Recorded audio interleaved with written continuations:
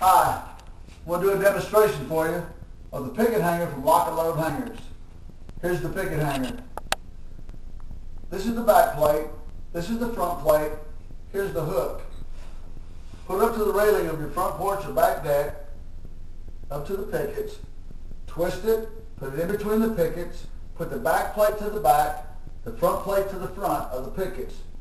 Twist it, put it in your desired location, hold the nose down.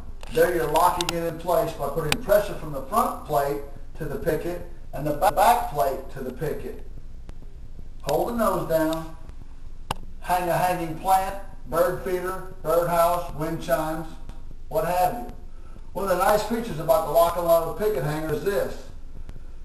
If you want to change the location, take your hanging plant off, take the hanger off by releasing the pressure and twisting it, moving to another location on your front porch or deck railing, twist it into place, hold the nose down, hang your plant.